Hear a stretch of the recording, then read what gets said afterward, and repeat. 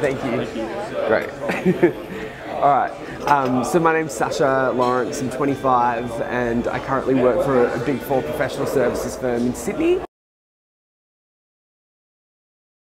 Did an arts degree at Melbourne Uni, which was a lot of fun, but that was basically it. I did a wine tasting subject and majored in some feminist subjects. Always wanted to study law, so decided to do it as a JD and actually spent a couple of years doing arts thinking about whether I actually wanted to study law. Melbourne Uni gave us access to law subjects, so I got to dabble with it and it kind of affirmed that I wanted to study law.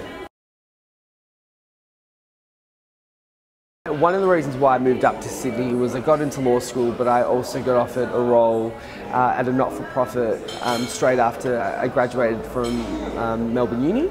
And I kind of thought it was a great opportunity to move to a new city, work with an organisation that I already knew, and it was an opportunity to develop a business acumen and start to develop other skills. I thought I would have done the role for a year and then gone back to studying. I ended up working full-time and studied part-time for about 3.5 to 4 years with a couple of fails in there. But, we all make choices and I chose to focus on work because of, I guess, the development I was getting from the not-for-profit. Yeah. Look, it was really hard because I did not like reading legislation and I didn't like studying at law school. So whilst I was really passionate and interested in law, I hated studying and it just wasn't playing to my strengths. So I think initially it was really easy for me to prioritise work over studying.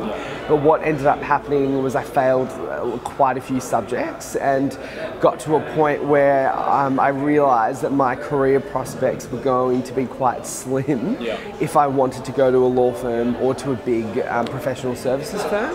There was a turning point where I did an internship at a professional services firm and kind of I guess gave me a kick up my butt that I needed to start studying and get through the course. And so kind of at that point knew that law was not going to be my career, and that mainly came from a place of, yes, I'm absolutely passionate about it, but it doesn't play to my strengths in any way whatsoever.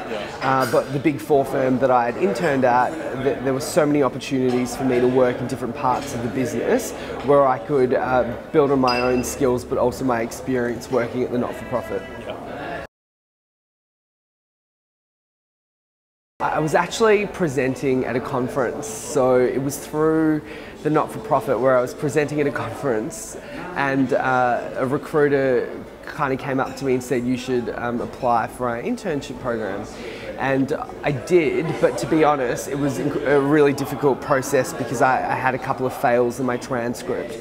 So the partner and director who interviewed me absolutely skinned me for that and really made it... In the interview? Yeah, in the interview, and made it very clear that having 4 fails on your transcript is just not okay. So on one hand, I mean, that absolutely gave me a kick up my butt. But I then had to really draw upon my experience outside of university to, I guess, substantiate why I would be a great candidate for the program. And I guess for me it was, I didn't fail those subjects because I was sitting at home twiddling my thumbs. I just didn't prioritise my time and where I was investing my energy. So, that interview was pretty grueling, but they kind of saw value in my experience and my other strengths and gave me a go to come in and intern. It was really looking at the skills I developed working for the not-for-profit, specifically around relationship building.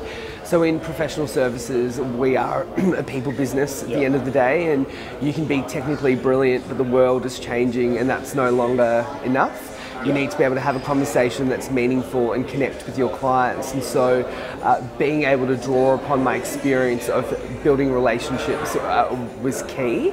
And the other part of it was, I think, where corporate Australia or the world is at the moment is at a really exciting time of change where businesses are looking at bringing in people who think differently, have different experiences to drive innovation and change. And so knowing that that was what was happening in the industry really allowed me to hone in on a couple of key projects that I'd worked on previously and experiences where I could demonstrate that it would add value to the firm.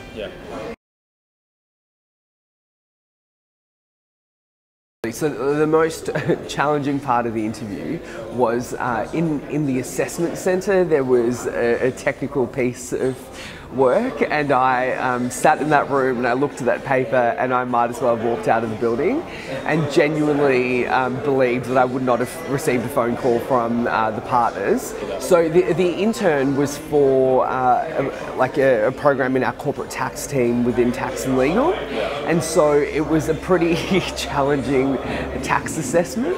And I'd never studied tax. And to be honest, I didn't prepare for the assessment centre. So part of it was I really prepared for the interview because I knew that that was where I could wow. But I didn't necessarily put any time into preparing for the assessment piece of it, which in hindsight absolutely regret, because if I blew my interview, there would have been nothing else for them to fall back on. I mean, and don't be wrong, like with the interview, what was challenging about that was someone who essentially almost has your future in their hands, calling you out on not performing very well at university, and that's an absolute ego blow, but at the same time it's also quite confronting to sit in a room and go, wow, in 45 minutes you could more or less decide which path I'm going to be taking from here. That's really interesting, isn't it? Yeah, so that was quite daunting in there. They kind of sat me down and had that conversation with me about what I actually wanted to do and what I was passionate about. And it was really clear that corporate tax was not what I was passionate about, and neither was practicing law. And so the firm were just amazing at connecting me with other parts of the business to see where I could actually just bring what was great about myself and my experiences to a new role. So for a couple of months after I left, it was a lot of coffee catch-ups, phone calls, emails, till eventually found a role that was really suited to me, and it's been so great kind of starting in a firm where the role was just so wrong for me, but with the business being open and myself being open to new roles that I didn't think of previously, I found myself in a position where I come to work and I just bring the best of myself. Well, I can bring the best of myself, and I know it's going to add value to what I'm doing. There wasn't so much of a testing process after, because I'd kind of done that. The interview process was challenging in the sense that people looked at my CV where I had a not-for-profit background, and I was studying law and just didn't understand where that pathway was going. So I guess my career track or my progression hasn't been linear. It's been a bit kind of where are opportunities and where can I, play to my strengths. So the challenge in that was trying to explain that it all kind of fit together, and that whilst I didn't necessarily wake up 10 years ago and go, this is the role I'm going to do, I do want to do it right now, and there's something that I can learn, and there's also something that I can contribute. So it was more about trying to convince my interviewers that I actually wanted to be here, and I was going to be committed to the role and not be a flight risk. Working for a Big Four firm is really exciting, and because it's quite dynamic, and so people often ask me, what do I do? And I genuinely can't answer that, because it changes based on the project I'm working on and what day of the week it is. So there are a lot of times where I'm in lots of meetings and working on projects, and then there are other times where I'm pumping out reports. And I guess what's great about that is the diversity of skills that you have access to build is probably the benefit of working at a Big Four firm or a professional services firm, because it's not so specific.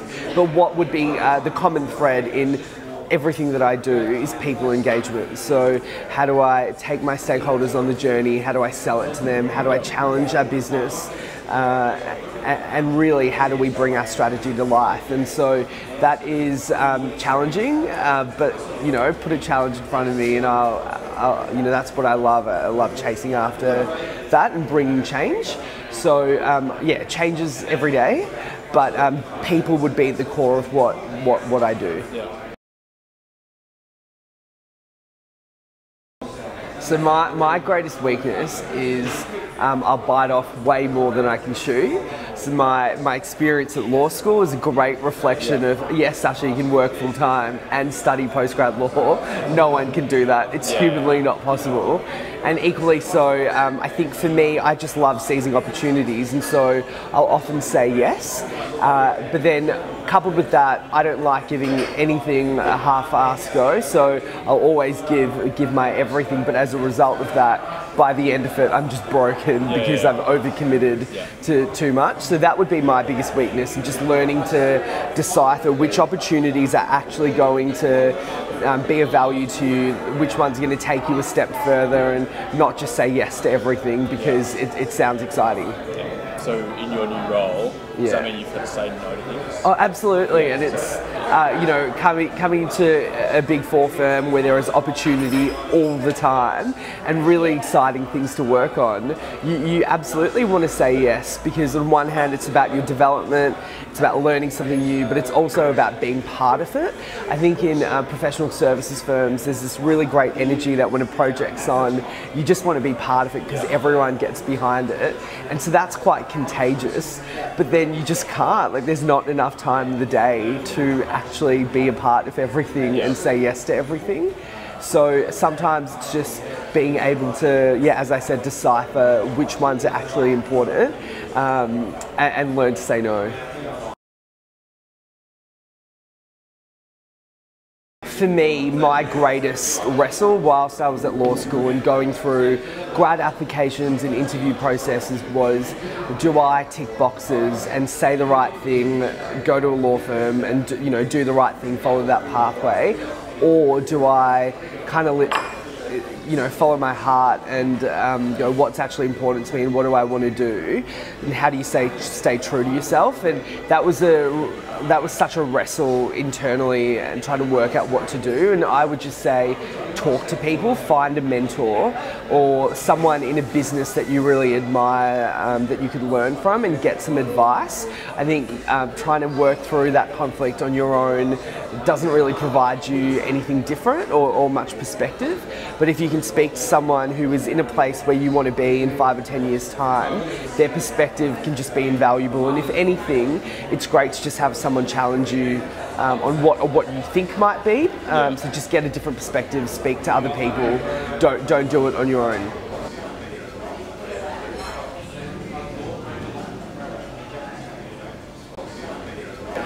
I think that's it. I think that was awesome. Awesome.